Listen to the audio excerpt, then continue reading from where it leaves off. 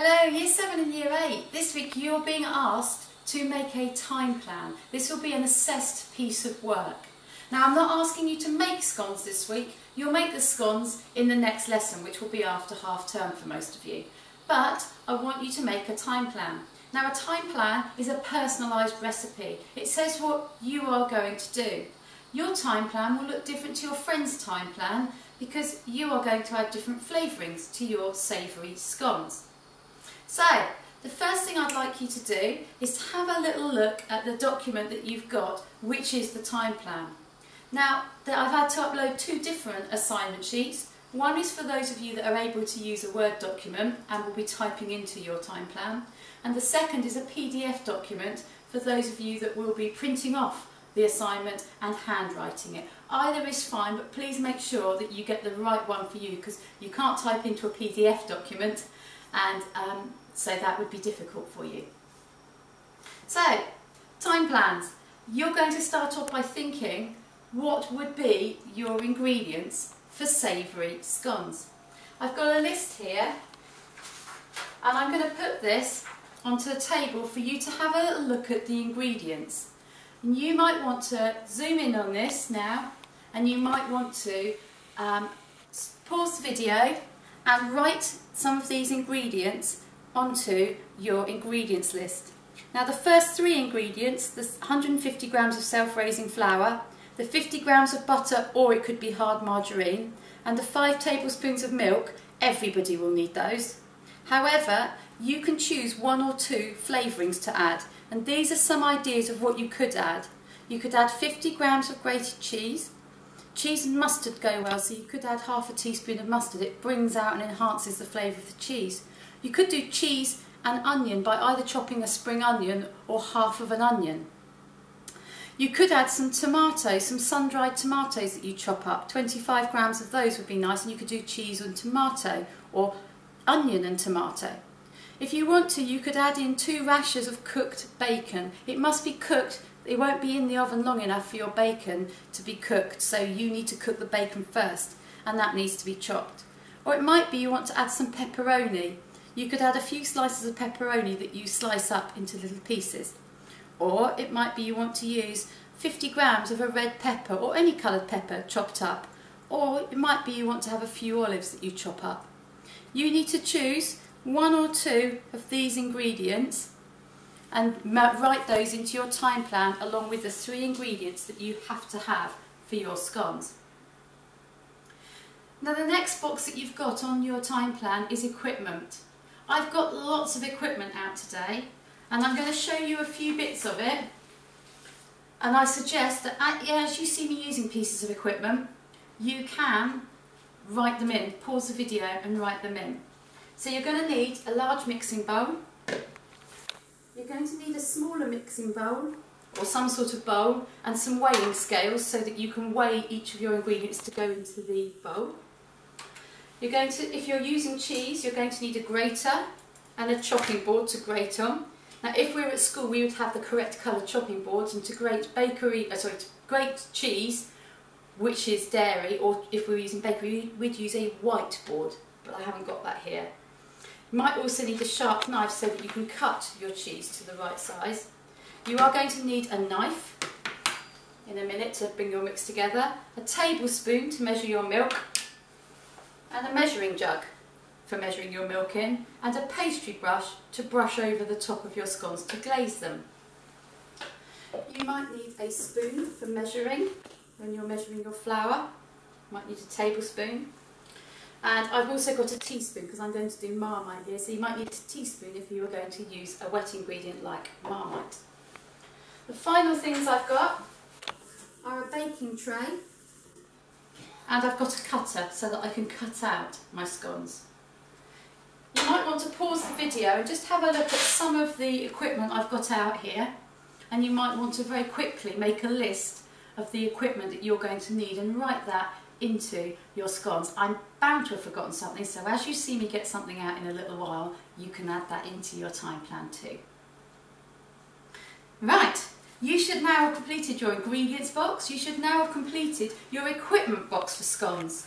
So I'm going to now show you the method to make scones. And we're going to start off with the first box, which I've already told you what's going into the first box. You know this already. I've washed my hands before I started. I've also tied my hair up if I needed to. I've put an apron on, and the last job that I need to do is to spray my surfaces down. Again, like I've said to you in previous weeks, please use whatever spray or however your parents would like you to clean your surfaces. You will be patting out these scones onto your surfaces, so they must be clean. Now the next stage that you might want to write in the next box of your time plan is to preheat your oven. Your oven temperature, and I'll put this again so that you can pause the video and have a look at it. Your oven temperature is 200 degrees if it's a fan oven. If it's an electric oven without the fan, it's 220 degrees, or it's a gas mark 6. You've also got there the instructions for cooking, which you won't need to put in your time plan till much later, but you're going to cook these for 12 to 15 minutes or until they're golden and well risen. Now, as we go through this demonstration, I'm going to be telling you little hints and tips, and the things that keep you or your food safe are health and safety points. These might be things like using the oven gloves when you go into the oven. It might be telling me that when I grate my cheese I should be using a white chopping board, or when I'm chopping up vegetables I should be using a green or brown chopping board if I was at school. So special points, the little hints and tips I give you, you're going to pop in the health and safety column. So I've done my first box, which is to prepare my surfaces. I've also preheated my oven. Your health and safety point there would be to tell me what temperature your oven is going on. The next stage then is to get your baking tray, and you're going to put a little bit of oil on the baking tray. If you've got the spray oil, then you absolutely can use just a little bit of spray oil. I don't have spray oil today, I've got this one. So I'm just going to use a piece of kitchen roll to spread the oil around. This is not like a swimming pool. I don't want you to have an accident and put loads of oil down. It's just enough so that the scones hopefully won't stick to the tray. That would be the next stage of your method, to grease your tray. We're then going to move on to doing some weighing. So this would be a new box for our method. I'm going to take my scales. I'm going to take my small bowl and place them on top of the scales and switch the scales on. A health and safety point might be telling me what I expect to be on these scales at this point, which is 0G. Now, I need 150 grams of self-raising flour, so I'm going to carefully weigh the flour. If you don't have self-raising flour at home, it is absolutely fine for you to use 150 grams of plain flour and then half a teaspoon of baking powder. That will make self-raising flour. What you're going to do is to get your butter, and you're going to weigh your butter into the small mixing bowl. I already weighed my butter because you've seen me weigh one ingredient. You'll see me, so you'll know how to weigh your butter because you will have seen how to do it correctly and watch previous videos on this. I'm then going to take a knife that I would use to butter my bread. It is not a sharp knife, it is the knife I would use for buttering toast. I'm going to roll the butter in the flour and cover it, and then I'm going to cut the butter into sticks. And each time I make a cut, I dip the butter in the flour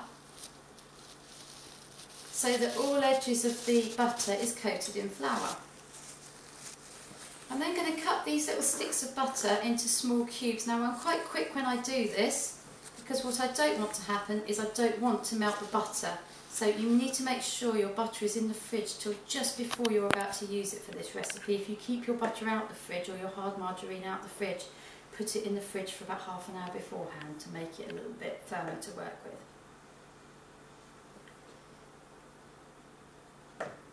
So that each of those sticks now is in little cubes. And then at this point, I think there's one more stick in there, I think that might be it now. I'm going to put my knife down and go in with my fingers, and I'm going to do the rubbing in method.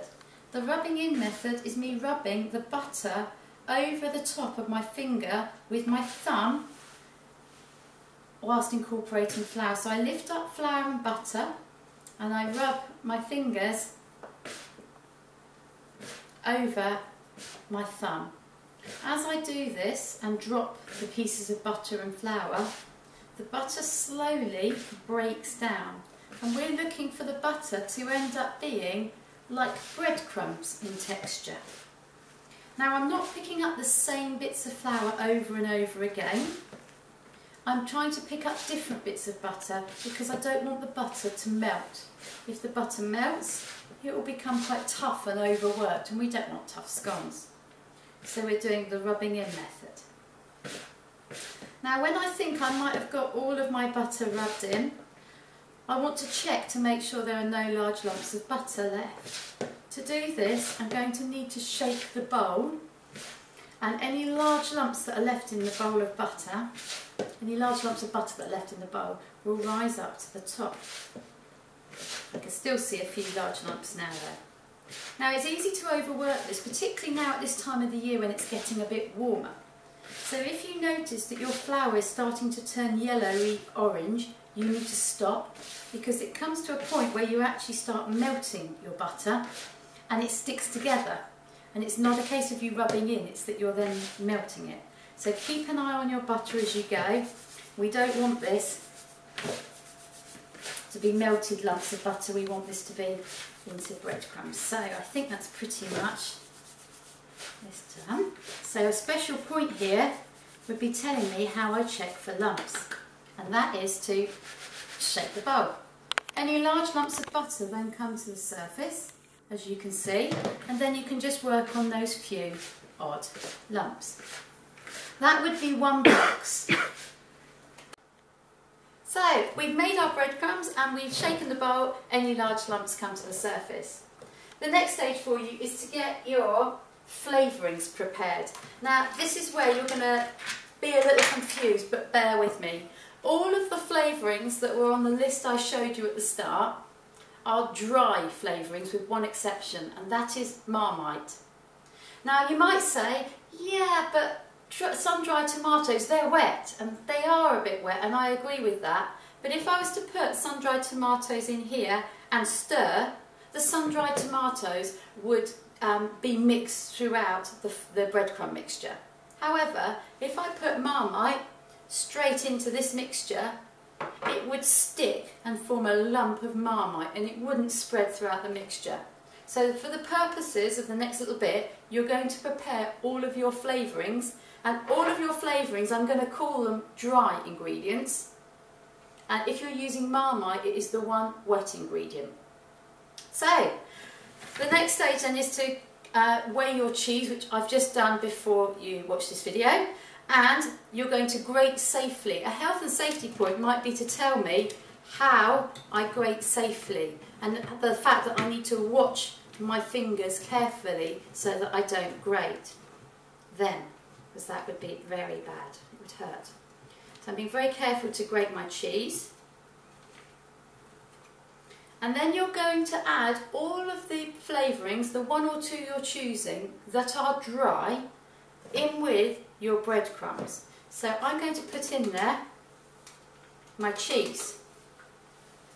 And that goes in with the breadcrumb mix. And I give it a stir with the knife I use to butter my bread.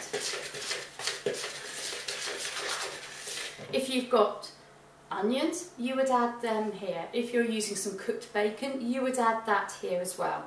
But by giving them a stir, they are dry ingredients because they mix throughout the breadcrumbs. Next little stage then is to get yourself your measuring jug and your tablespoon and your milk. Tablespoons hold 15 millilitres of liquid. So you need 5 tablespoons, or the equivalent is 75 ml. I'm aware, however, that most of our measuring jugs don't go down as far as 75 ml, which is why I've told you how many tablespoons. So 1, 2, 3, 4, more in that one, 5. It might be you need to add a little bit more milk later, and that's okay, but I'm going to stick with 5 to start with. Now the only wet ingredient you might use is your Marmite. Now your Marmite needs to not be kept in the fridge for this to work particularly well. Marmite doesn't like going into milk very well, but you add your Marmite into your milk and you stir it as best you can. Now Marmite hits milk and it goes into little lumps or stays in quite big lumps, but it will be a little bit more liquidy than if we added it directly to the flour. So stir it as best you are able, and I am aware that there will still be some lumps of Marmite here. I'm just going to get some of that Marmite off there because I quite like Marmite, and cheese and Marmite scones will be nice. Right, so you can see my milk has gone brown in colour, your milk would be white at this stage.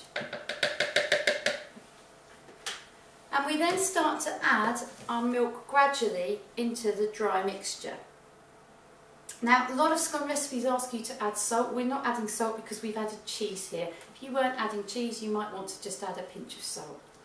I'm going to start by adding 2/3 of the milk mixture into the dry mix and then stir with the knife that I use to butter my bread. And this should start to form some little lumps. Now obviously my milk is brown, so my mixture will be darker than yours at this stage, and also when it comes out of the oven. So there's some little lumps forming now. So I need to add some more milk, so again, adding it gradually. Oh, got a bit of Marmite, let's get that incorporated. I'm going to add about another tablespoon of milk and stir again. And this time the lumps get just a little bit bigger. Now you may not need all of your milk, and if you've measured accurately you will need most of it, but this is where you don't just add the whole lot, you do a little bit at a time to get to the right volume of milk to add. So I add a little bit more, I've still got a little bit of milk left, and stir it, trying to get in the middle of this because for some reason the milk seems to go into the middle of the mixture, and now I've got some really nice large lumps forming of the mix. Now if I added the rest of this milk it would be too much and I'd have a sticky mixture that I couldn't pat out. That might be a health and safety point for you to tell me at which point you stop adding milk or that you add it gradually. Once you've got these lumps forming, you go in with your hand and you bring lightly the mixture together. And you place it on your clean surface, which we sprayed down earlier.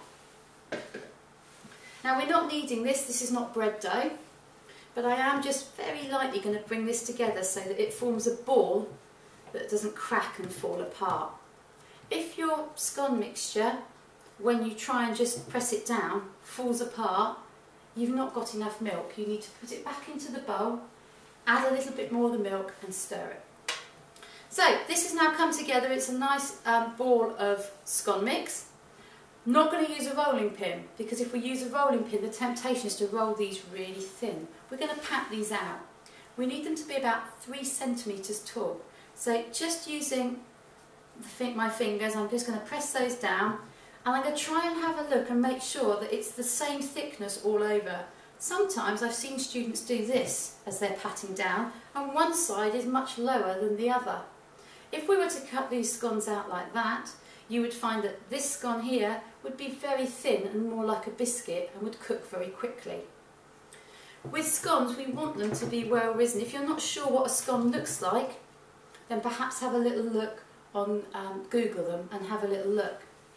So I'm going to use my knuckles here as a bit of a guideline for what 2 to 3 centimetres might look like, and I'm just aiming above my knuckle, but you probably have got smaller fingers than me. So you might need to have a little measure before you do this and see where 2 or 3 centimetres is. I'm then going to take my tray, which I've greased lightly with oil. I'm going to take my cutter and I'm going to use the straight edge of my cutter. I'm not using the fluted edge. And I'm going to cut these out. As I press down with the cutter, I'm not twisting the cutter because as you twist the cutter, you stop the self-raising flour helping your scones to rise, because you're forming like a crust on the side and it won't allow your scones to rise as well. So try and just press down and put these onto the tray. Now you're aiming for these to all be a similar height, which is important in a minute when I'm going to re-roll or readjust the mixture. So there's as many as I can make from that. I bring the mixture together carefully and lightly with my hand. Pat it down again. Now I know that I've gone for a very small cutter here. If you go for a larger cutter, you will get bigger scones, but they will take longer to cook and you'll get less of them out of this mixture. So again, I'm going to measure. I think it needs to be just a little bit thinner, and try and get 2 more scones out here if I can. So there's 1. That one's not quite, I'm going to make that just work. There we are. 2. And then you'll get left with a conundrum. Some people will have enough here to make 1 more scone and it'll be just perfect. They're so lucky when that happens. But for people like me, you might find you've got a little bit left that actually is much, much smaller than the other scones. What you can do, because things when they go into the oven cook from the outside in, is if you make this the same height as the other scones, that can go on there like that, and it goes in the middle of the tray. Now something I've forgotten to do is I forgot to save a little bit of my cheese. If you want to save a little bit of your cheese, you can, and you can sprinkle that on in a minute. However, I'm now going to take a pastry brush. If you've got one at home, that's great. If not, maybe you could use something like a little piece of kitchen roll just to help you spread the milk on. Take any remaining milk, and if you haven't got any remaining milk, just a teaspoon of milk goes into your measuring jug, and you glaze these over the top. My milk is brown because it's got the Marmite in. Yours obviously won't, so your scones won't look as dark as this unless you're using Marmite. And I just brush the milk lightly over the top of these scones. I'm trying to be really careful not to get the milk to dribble down the sides of the scones, because milk's got a sugar in it called lactose. And lactose sugar, when it goes into the oven, will, if it dribbles down the side, it will stick the scones together. And what we're looking for the scones to do in the oven is we're looking for them to rise, because the baking powder that's in your self-raising flour naturally will be producing bubbles of CO2 and be making your scones rise. So your scones then, at this stage, if you'd left a little bit of cheese left over, and you can write this into your time plan so you don't forget to do this when you make these after half term, you sprinkle the remainder of your cheese on top of your scones, being careful not to get it all over the tray. Next stage of your recipe then is to get these in the oven. So they're going to need to be put in the oven, and part of your time plan now is to tell me your health and safety measures to get these into the oven safely. So the first thing I do is to get oven gloves, and you obviously can ask a parent or carer to put these in the oven for you, but I want you in your time plan to tell me the safety measures that we observe. I'm going to be holding on to them. I would ask somebody else to open the oven door. In fact, I'll do that with my oven gloves on. And then remember, I count to 3 to allow some of that hot air to escape before placing them in. Now, right at the start of this video, I told you that these would take about 12 to 15 minutes to cook. This depends on your oven. It also depends on how big you made your scones, whether you made small scones or larger. It depends how thick you made your scones. If you made them quite thin, they will cook much quicker. So you need to put your timer on for about 8 to 12 minutes, and whilst you're waiting for your scones to cook, and this needs to go on your time plan as another part of your method, you need to be washing up. Remember, we need hot soapy water that removes bacteria. We need to then dry up thoroughly to make sure that our equipment won't get put away wet. And we need to make sure we get it checked by maybe our parent or carer before it gets put away. By the time you've done your washing up then, we'll be ready to then take these scones out of the oven, which will be your final stage. I'll rejoin you when these scones are cooked so you can see what they look like, and hopefully we'll be able to then see the last stage of your time plan. Thank you. So, my timer has just gone off from my oven. Before I get my scones out of the oven, I need to have a cooling rack or a heat-proof mat ready to put the hot baking tray on. Now, I'm going to go and have a look at these in the oven, and I did have a little peep and they are done. So you need to tell me how you're going to take these out of the oven. I'm also going to give you some health and safety points that tell you some of the ways that you will know if this is cooked or not, because in 12 to 15 minutes your scones might be cooked, but they might not be. Now, bear in mind that my scones have got Marmite on the top, which makes them a darker brown than yours will come out. So I'm opening the oven door. I count to 3 before I carefully go in and take these out. Now, obviously, if you've got an oven door, they go onto the cooling rack. If you've got an oven door that opens sideways, you will need to ask somebody to hold that door open for you, and that is a health and safety point. So, how do you know when your scones are cooked? Now, the tray will be very hot, so I don't need to be handling it, but if you do need to handle it, you will need your oven gloves on. Health and safety point. The scones are well risen compared to what they were. I'm not going to touch them, I'm just going to point to them. They are also a nice golden brown colour on top. Mine look very dark brown because of the Marmite. Yours will look a lot lighter than this, but they will still be a golden colour compared to when they went in the oven. You can see that they've risen really beautifully, which is what we were looking for here. They've gone really nice and tall, and they should be tall enough so that when they are cool later, you'll be able to take the scone and break it open without having to cut it open.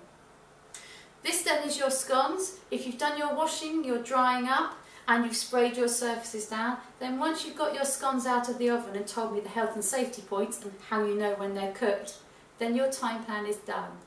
You then need to get that submitted for me onto Teams. Now, there's one more thing that you need to add to your time plans, and I think it's fairly self-explanatory, but you need to tell me how long each stage of the method takes. So I've given you an example on the washing your hands, spraying your surfaces, putting your apron on, tying your hair back, and I've said 3 minutes. You need to go through, and for each step of your method, you need to estimate how long you think it will take. Now, I'm going to turn my oven off because I've just realised I've left my oven on. We don't want to do that. And please remember, you aren't making savoury scones this week unless you particularly want to. You are going to be making them in lessons if you can get the ingredients for them in our next food lesson. So don't worry about making them this week, but because for most of you it will be half term next week, then maybe it gives your parents or carers a couple of weeks to see if when they go shopping if they can get hold of either some plain or some self-raising flour for you. There you go. Hopefully now you should be set to do your time plan and your assignment this week for scones. Thank you.